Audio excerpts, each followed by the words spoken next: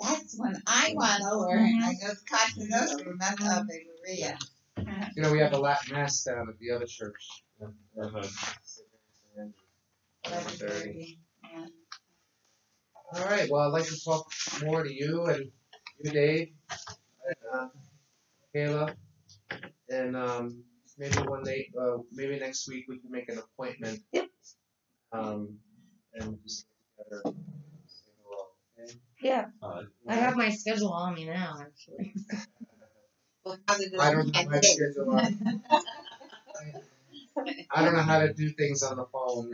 I have some priest friends, especially the younger ones, guys. They you know. My I'm schedule's free not on next my phone. Thursday, or you know. No, mine's written down on an actual calendar. Oh, really? I have a paper calendar for 5 years. Awesome. Yeah. Well, I do it that way too, but it's down there at the Yeah. other church. Yeah, no, I need it on paper. I can't be scrolling through my phone. Awesome. All right, I don't want to take up too much of your time, okay?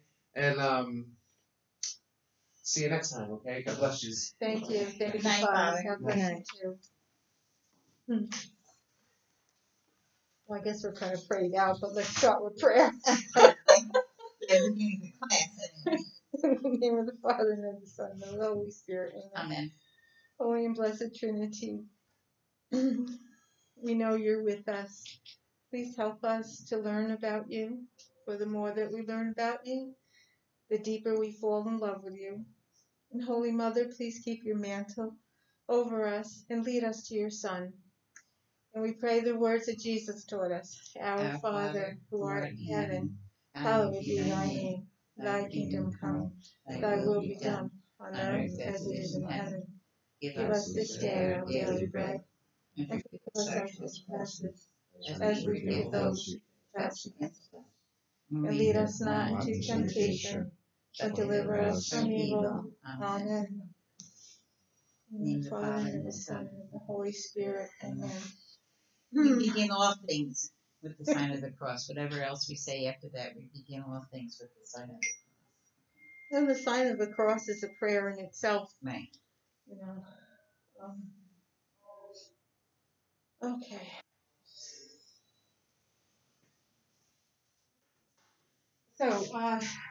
So for Alex, basically what we kind of want to do this year is learn about God. Who is He? Where is He? What is He?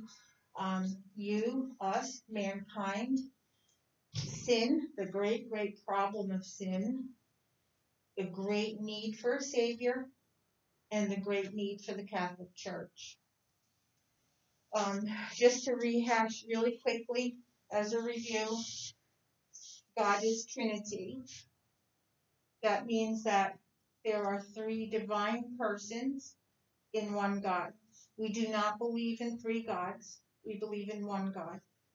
In that one God is a unity of 3 divine persons, the Father, the Son, and the Holy Spirit. God the Father has one nature, divine nature. God the Holy Spirit has one nature, divine nature. God the Son, Jesus Christ, has 2 natures, divine nature and human nature. That means that God the Son, Jesus Christ, is one divine person with 2 natures. It does not mean that he's a human person and a divine person mixed together. He is one person, 2 natures. We learned that God is our creator. He created all of the universe, and he did it out of nothing. He didn't go down to the local Walmart and say, I need a few thousand planets and some stars and a couple boxes of dirt. He created out of nothing. And we learned last week for fun that the universe has a beginning. And being that it has a beginning, it had to have been started by something outside of it. And we call that something or someone God. God, in all of his creation, has created only one thing in his own image. You guys remember what that is? Mankind. Mankind, right? Us. We are created in God's image. We are made up of body and soul. We are not a spirit trapped in a body. Our body and soul are together and will be together for all eternity. After we pass through the death of our body and our soul separates from our body, at the resurrection when Jesus Christ comes again, our soul will be reunited to our bodies, our risen bodies. So forever and all eternity, we will be body and soul. We just want to make sure that we end up in the right place. Because to be body and soul in hell, I don't think will be very much fun at all. So we want to end up in heaven. That's our goal in life. So today, another thing to review is that God created us male and female in his image.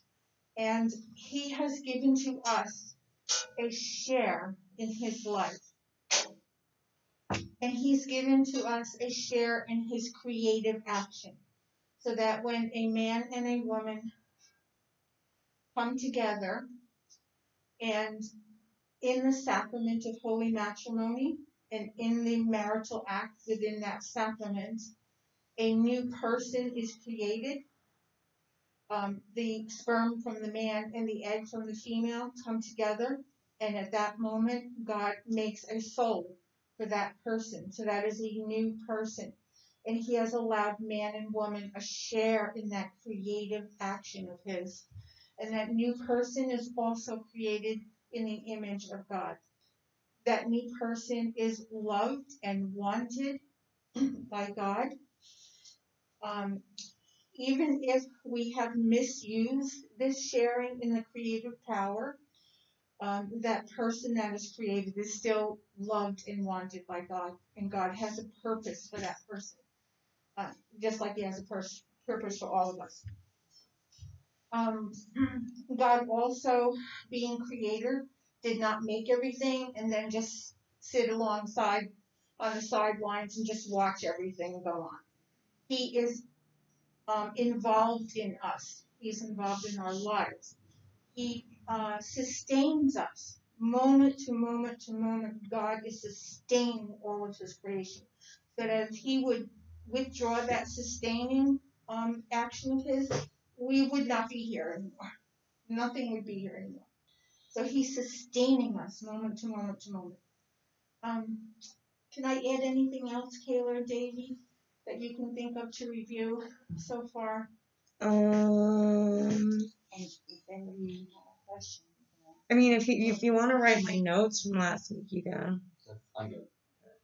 There's also, the class last week actually was also recorded.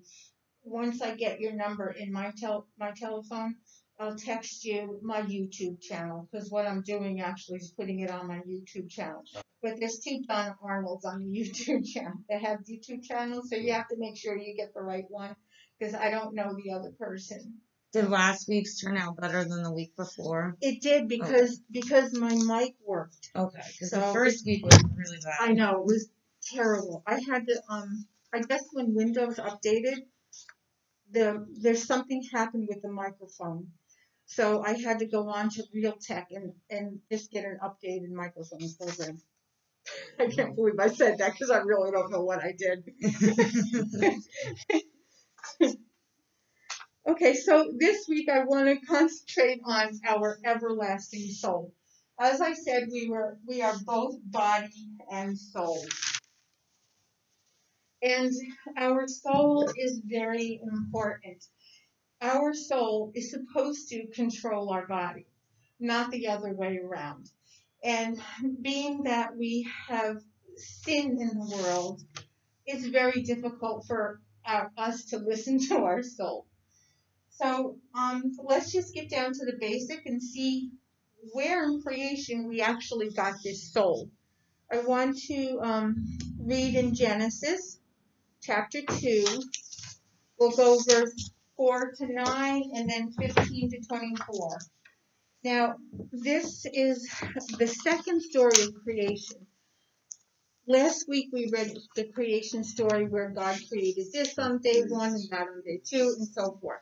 This is the second story of creation. And remember that the church is not so much concerned about the physical creations as much as she is that God created, and he created us, and he created everything good. His creation. I'm doing chapter 2, 4 through 9. Is that what I'm doing? Chapter 2, 4 through 9, and then we're going to skip 10 to 14 and go to 15 to 24.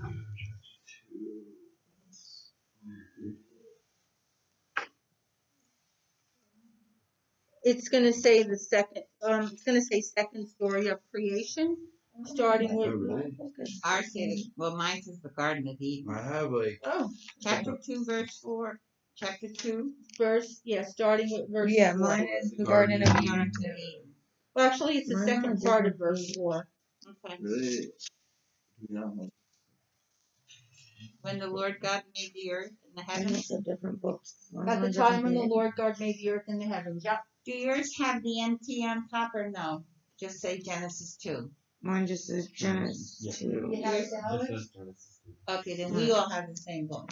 No, wait. No, wait. I don't know if I Does Davey have No. Oh, the New American. No, just look up on the top on the top. Genesis. Does it say No, I know. Genesis 2? Yes, it does. Just Genesis 2. Well, I have the Well, it says the Garden of Eden Genesis after. 2:13. I know, mine says that's it what we too. want. But you don't have OT.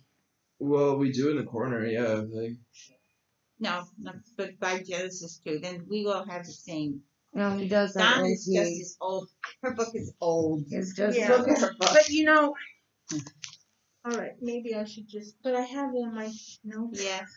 Well, we can just adjust. It's basically the same. I'll read it slowly, and when yours doesn't say exactly the words that I'm reading from mine, I'll just read it slowly so it can maybe sink in a little bit easier.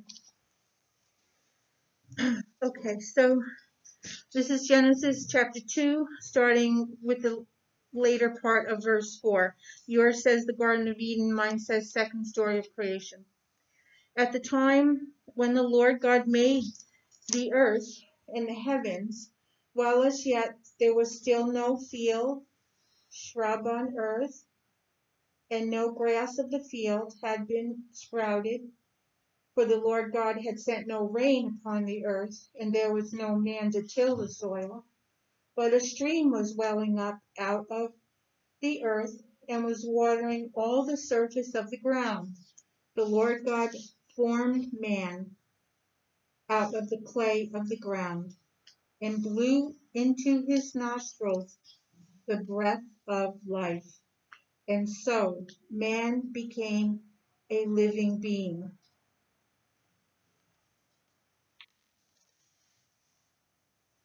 Then the Lord God planted a garden in Eden in the east, and he placed there the man whom he had formed. Out of the ground the Lord God made various trees grow that were delightful to look at and good for food, with the tree of life in the middle of the garden, and the tree of the knowledge of good and bad. So now we're going to skip 10. We're going to go down to 15, which is really you're just skipping a paragraph. Verse 15. The Lord God then took the man and settled him in the Garden of Eden to cultivate and care for it. The Lord God gave man this order: you are free to eat from any of the trees of the garden, except the tree of knowledge of good and bad. From that tree you shall not eat. The moment you eat from it, you are surely doomed to die. The Lord God said, it is not good for the man to be alone. I will make a suitable partner for him. So the Lord God formed out of the ground various wild animals and various birds of the air, and he brought them to the man to see what he would call them. Whatever the man called each of them would be its name. The man gave names to all the cattle, all the birds of the air, and all the wild animals, but none proved to be the suitable partner for the man. So the Lord God cast a deep sleep on the man, and while he was asleep, he took out one of his ribs and closed up its place with flesh. The Lord God then built up into a woman the rib that he had taken from the man. When he brought her to the man said, "This one, at last, is bone of my bones and flesh of my flesh. This one shall be called woman, for out of her man this one has been taken." That is why a man leaves his father and mother and clings to his wife, and the two of them become one body. The man and his wife, I know I'm going to 25. The man and his wife were both naked, yet they felt no shame. So at this point, there's no sin in the world. So there's no shame between Adam and Eve. In the part where it's talking about when God blew his breath into the nostrils of Adam, that's God's life being blown into Adam. That's his soul.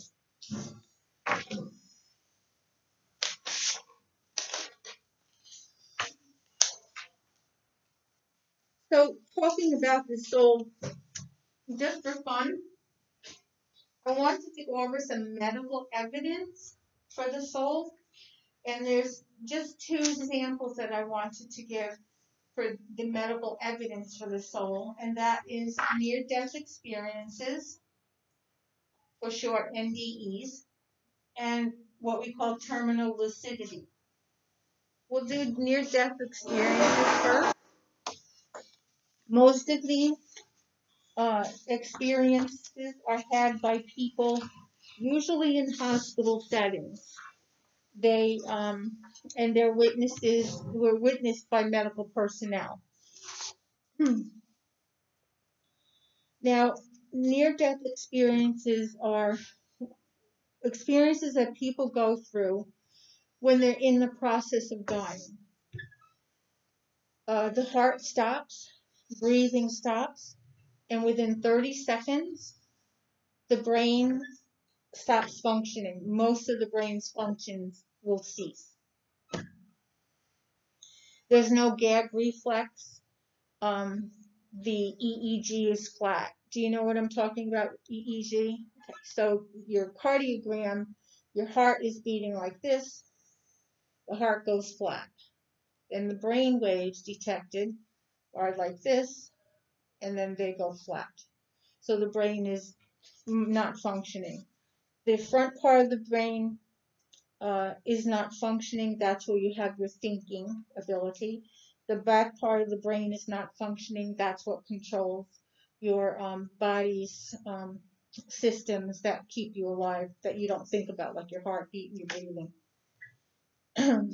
Now, these studies have shown that people's consciousness continues after their body goes through what we call this clinical death. And it can go on for hours until they're revived.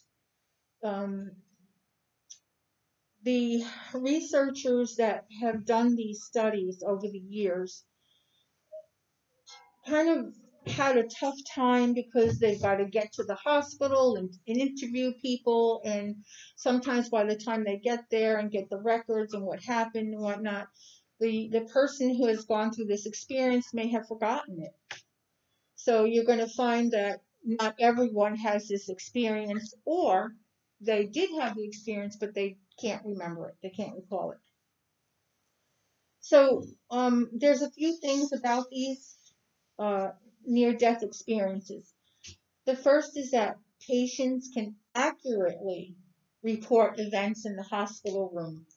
There's been people who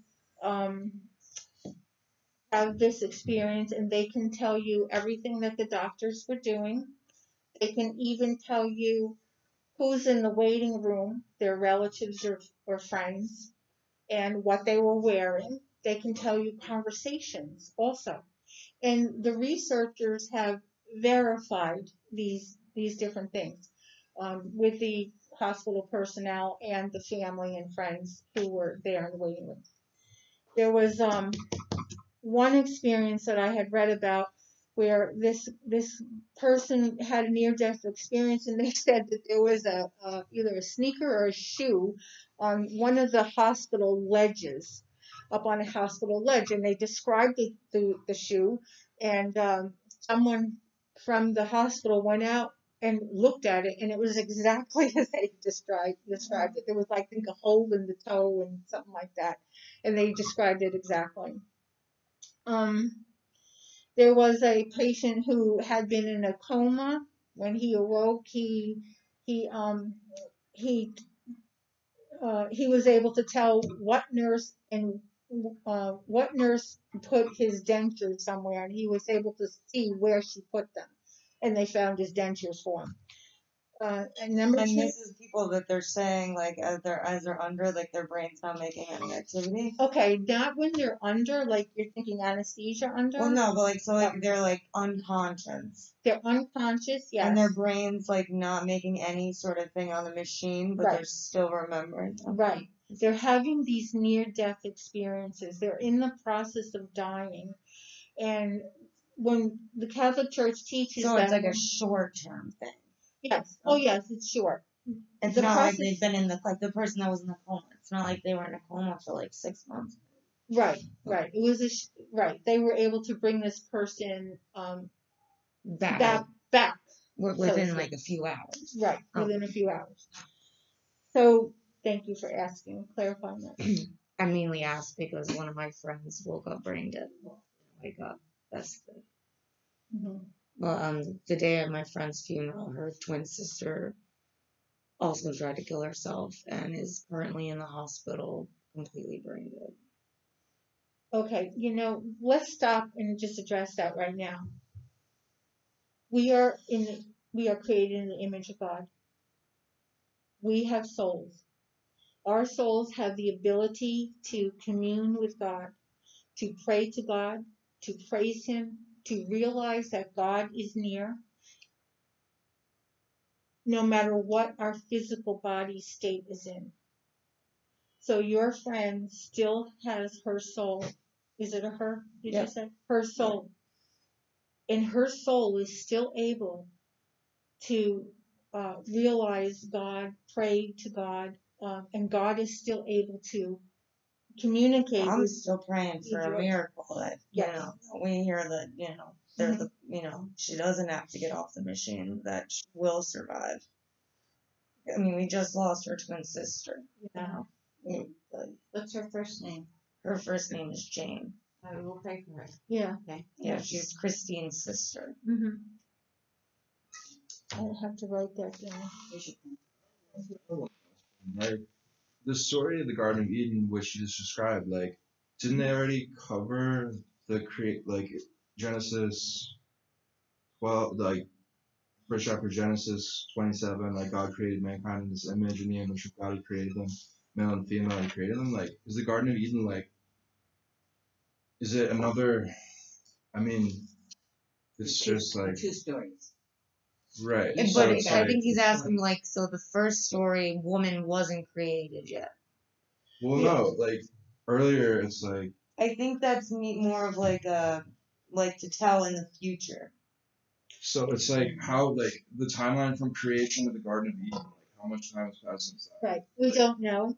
And the church is not concerned with that. Okay. She's concerned with just that God created. He created good, and He created us in His image.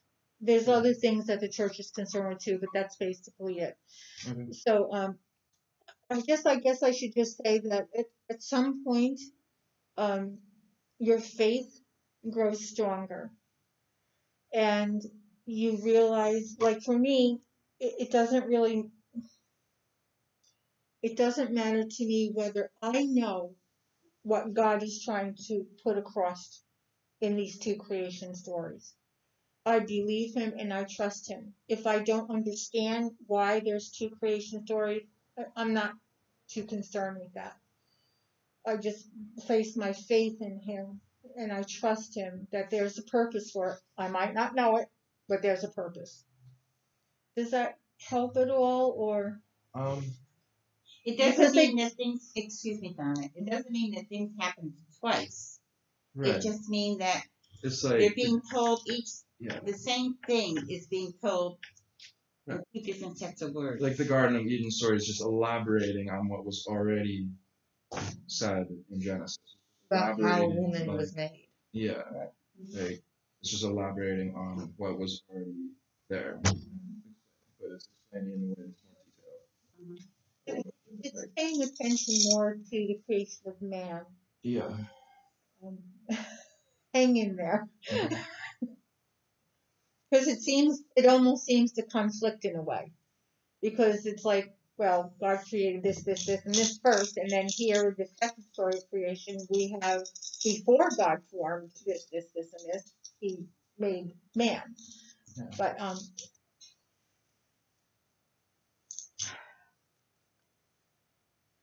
I don't really have an answer. I think sometimes things comes down to faith. Yeah, it's just like I see it as like there's so many like it's kind of like well yeah, it's just explaining the story in a more like in the context that we can understand. It's like we can't understand God, but it's like in a way like there's degrees of separation between us and God, right?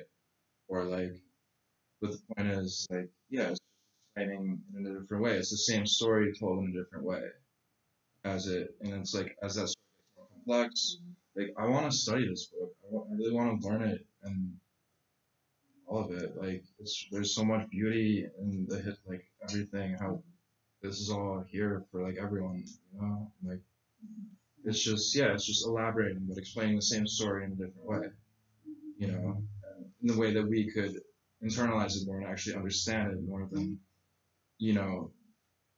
But it's like there's so much symbolism. I think there's like the beauty in like having like an allegory or like a way to explain, a way to actually internalize our perceptions in a way that we can know right from wrong or like, you know, and I just think it's beautiful, really. Like,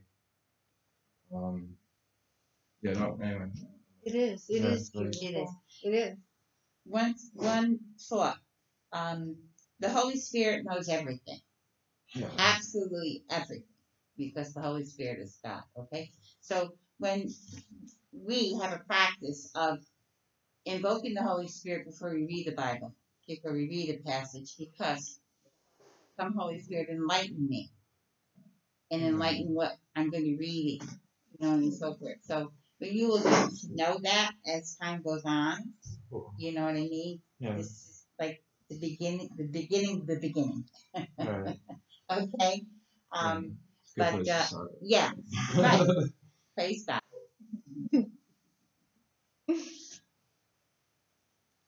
So, let's see.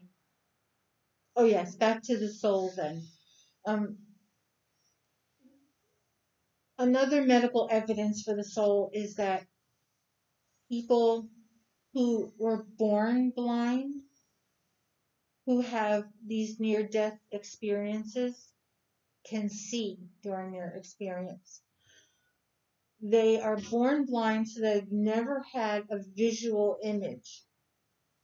They can smell, taste, feel, hear, but they've never had a visual image, and they can see during these near-death experiences. And there's a woman named Vicky Noratuck, specifically, who was 22 years old and had an accident and went through a near-death experience. And I have it on my little computer here. So I was going to just play the little video for you of her speaking, because I think it sounds better than me just telling you what she said.